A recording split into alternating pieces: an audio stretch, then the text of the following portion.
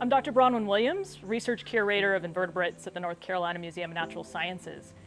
So it's been brought to our attention that really unique species to this area, blue land crab, has been spotted on Emerald Isle. It's a really interesting find because it's never been reported from North Carolina before. And so we need your help to learn more about where it is, try to locate it, figure out kind of how extensive, if at all, this population is on Emerald Isle. So if you see this crab, what you're looking for is a fairly large crab. It's typically bluish tinted. It's about the size of a coconut. Think about that.